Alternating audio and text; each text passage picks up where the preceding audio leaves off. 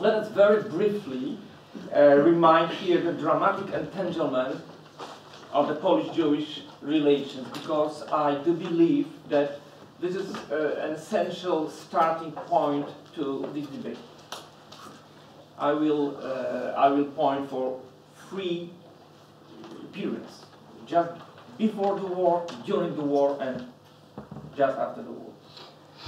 Before the war, it's anti-Semitism. It's in its various forms: economic boycotts, numerus clausus, numerus nullus at universities, the attitude of the Catholic Church toward the Jews, the anti-Semitic acts and pogroms in the second part of 30s in Poland, plans of massive Jewish emigration from Poland, perceived as a certain way of solve the so-called Jewish question, widely discussed in national and Catholic press. And during the war, Polish attitudes regarding Jews was shaped by they believed in the so-called Jewish betrayal, based on stories and gossips on the Jewish behavior after the Soviet invasion in Poland in 1939, September 1939. I mean, the Jewish welcoming Soviets, Jewish collaborating with Soviet power, and so on. And in a whole spectrum of Polish attitudes towards Jews, the dominant one was indifference in all its shades, from sympathy to aversion. Sometimes it went from one extreme to another, from heroic saving Jews and to blackmailing, robbing them, lastly killing them. And just after the war, very crucial point, the myth of Żydokomuna and its significant role in shaping the public mood toward the Jews just after the war. The myth of so-called Jewish communism. The new communist power was commonly or an insignificant part of post-war Polish society associated with Jews and with the alleged aggressive attitude toward national tradition, national values, Polish religious values and virtues. Both important and burning became the question of the Jewish property left behind in Poland after the Holocaust. The Holocaust destroyed virtually the entire Jewish community in Poland. The Holocaust turned the Jewish world to ashes, but the remains of this world were also disappearing after the war. This kind of situation, let alone a series of immediate post-war pogroms in Poland, consisted in the communist government imposing step-by-step restriction of reviving social and cultural life of Polish Jews during 1945 and 1950, until the final liquidation of political parties, social organizations, cooperatives, Jewish press. The last straw was a series of emigrations wave from Poland. And the biggest one, the Great Immigration Wave, just after the Kielce pogrom in July 36.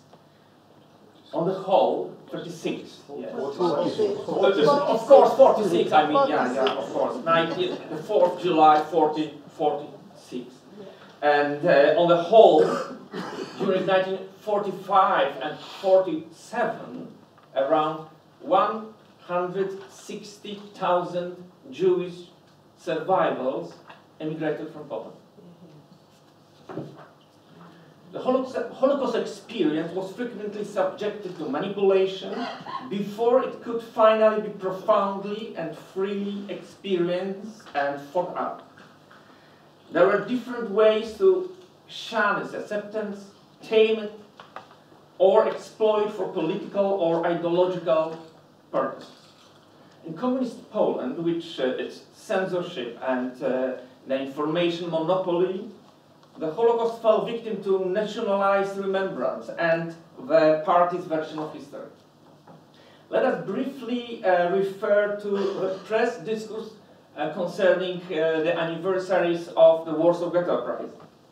One can treat it as a perfect example of how imposed collective memory strives to control and shape certain historical experience. The chief motive was, first, the competition and suffering, and the second, the Polonization of uprising, making the uprising, in a way, Jew-free, Judenrein. I recall this propaganda discourse from the time of Polish People's Republic because it is still valid at the present in public sphere, revealing astonishing persistence. So the competition and suffering, that is to say, that anniversary articles or speeches try to present Jewish martyrdom so that it does not overshadow the suffering of the Poles. The journalists try to defend the value of the Polish martyrdom, which is supposedly imperiled by the Jewish suffering. And the Polonization of the uprising, the Polish help for a battled ghetto is one of the central motives constantly present in the anniversary discourse. A story about the Warsaw Ghetto Uprising transforms into the story about Polish help and courage. The uprising is presented as a pretext to show Polish heroism and help offered to the ghetto fighters and to demonstrate Polish-Jewish brotherhood of arms. This tendency reached its culmination during state-sponsored anti-Semitic campaign in March '68. After 1989, in democratic Poland, it became possible to hold an open public debate where all the participants openly articulated points. The time of political and economic transformation brought re-evaluation and reconstruction of the traditional canon. Both processes consisted in reclaiming those areas that had previously been controlled by the communist state and in restoration of memory. In this context, Holocaust remembrance was also revised and became one of the factors that determined the new approach to national identity in democratic Poland. It is worth remembering that before the storm Jan Tomasz Gross' publication Neighbors unleashed in Poland in 2001, Gross published in 1998 an important collection of essays titled Nightmarish Decade, 3 essays on stereotypes concerning Jews, Poles, Germans, and communists. 1939-1938. This is this nightmarish decade. I will quote a few lines from Gross, for I do agree with. I quote, "The Holocaust, not a choice of the Poles, took place on Polish soil and in front of Polish eyes, and is part of the Polish faith. Are there any other so universal Polish experience as the Holocaust?" asked Gross, adding that the Holocaust reveals, I quote, "something like the heart of darkness in our collective experience. However, this truth finds its way to collective consciousness with great difficulty." The goal of the Polish Center for Holocaust Research, established in 2003 in Polish Academy of Sciences, I have an honor to be a member of it, tries to answer to the challenge. Let us briefly enumerate the key features of this new approach. Number one, interdisciplinary character of research. The aim is to combine different methodologies, historical, psychological, social studies, as well as anthropology of culture and discourse analysis. The crucial point is to make the investigations as comprehensive as possible in order to penetrate the various aspects and dimensions of the Holocaust experience, to penetrate different types of individual and collective memory, and finally to explore various strategies of commemoration and forms of Holocaust presence and representations in public life. And number two, the rare used or new kind of sources. This is very important. Certainly I skip the references to authors and books. For instance, the whole realm of the German sources.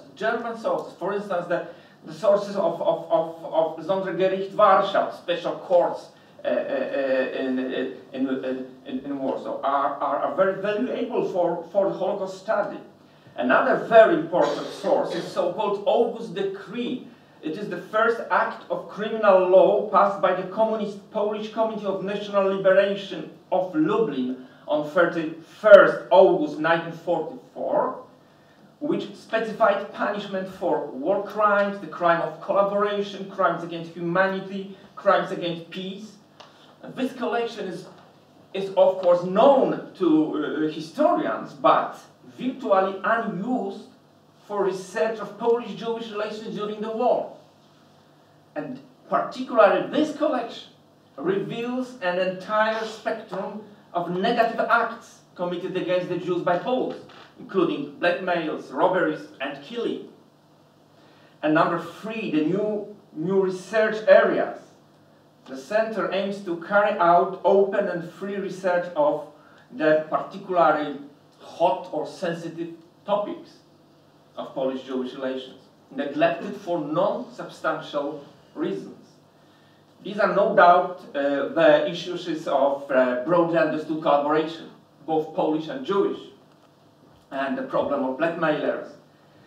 Among thematic areas either completely unexplored or explored insufficiently, there is the question of Polish-Jewish relations in the provinces, in the small towns outside the big cities, and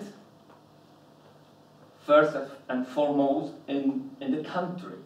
Country was completely neglected in Polish Holocaust study before. And there, in the country, there are most drastic and extreme facts of killing Jews by Poles. I do believe that in such approach, there is hope for a more profound academic debate on the extermination of the Jews and Polish-Jewish relations during the war, but first of all, to go beyond the traditional and increasingly unproductive polemic between the critical and the apologetic approach. I would like to point one significant example, relevant for public discourse and also for academic debate. I mean, the fiasco of the apologetic approach to the question of saving Jews in Poland. There are three demons that threaten the Polish discourse of saving Jews. One, the demon of competition, the martyrdom competition, the competition in unselfishness, the competition in noblesse. And the second, the demon of statistics. There is an obsession, compulsion of counting the righteous, of counting these who helped Jews, in order to justify the thesis, the more, the better. And three, the demon of trivialization, mass-scale activity to help the Jews poses a challenge to heroism. It is contradiction. If everyone could help the Jews, then there is nothing to say about the heroes. In such a discourse, the righteous and the saved Jews lose their importance and are excluded from the historical process, becoming merely a tool in a political game. The very discourse of saving Jews has two sides. sides, like a coin. On the bright one are placed heroism, sacrifice, altruism. On the dark reside fear, betrayal, blackmail, evil. Two sides, bright as well as dark, are, in my opinion, inseparable. The story of saving Jews should be treated as a whole and cannot be triumphally incorporated in the heroic national legend only. Saving the Jews was a heroic act of overriding the self-preservation instinct. Heroism is always something exceptional, beyond duty. If we do not accept this truth, we betray the righteous, the Jews who was saved, and banalize all situations. Over the last 10-15 years, in Poland we have witnessed a curious paradox, I would say. On one side, phenomenon of overcoming existing scheme, petrified pattern in Holocaust narration, uncovering various cognitive perspectives and points of view, demonstration of the variety and ambiguity of historical fabric. But on the other side, a phenomenon of continuity and persistence. The model of old-fashioned apologetic narration from communist time, in a certain way, was substituted by the model of narration determined by so-called historical politics. Such historiography which drives an affirmation of core national values. In the Polish public discourse, the Holocaust seems to constitute our national identity. And this identity is torn between extremes. We were noble, heroic, altruistic, we say, the Jews on the mass scale, or we were persecutors, helpers, looters, blackmailers, murderers. It creates two separable narration or parallel monologues. And it destroys the dialogue indispensable in the public sphere in democratic country. Indispensable, like air is necessary for breathing. There is a handful of discrediting expressions concerning the Polish Center for Holocaust Research taken from the Polish press from today. Pedagogics of shame, fascination of pathology, or playing black note. I will not comment on a question posed in one of the Polish newspapers. I quote. Why in the Polish academic institution the Center for Holocaust Research was established instead of a Center for Polish Martyrdom Studies? This is real, this is genuine example. It's not my imagination. Polish contemporary discourse about Holocaust is still imperiled by ideologization and nationalization. That is, the Holocaust is still deprived of its core existential dimension and turned into an element of political struggle and combat for national values and true Polish identity. That is what I perceive now as a recurrence of tendencies from the time of the previous ideological era. Conclusion. The constraint to keep the appropriate balance between Polish and Jewish martyrdom, or saying broadly, Polish and Jewish fate during the war, seems to be still unavoidable in the public discourse about the Holocaust and Poland. It is as if one martyrdom could not exist without permanent confrontation with another.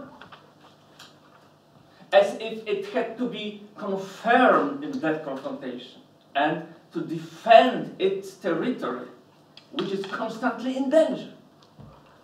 The books by Jan Tomasz Gross, The Neighbors, The Destruction of the Jewish Community in Jedwabne, 2001, Fear, Anti-Semitism in Poland after Auschwitz, 2006, and Polish edition, 2008.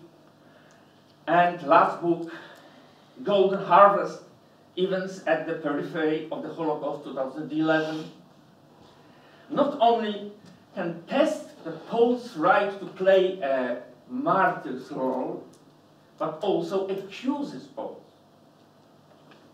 It makes Polish readers, or Poles in general, confront what Gross called the heart of darkness.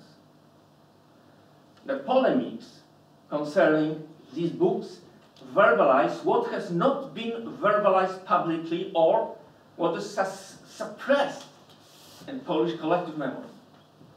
The national psychodrama takes place here. It's a play with the Polish sense of guilt.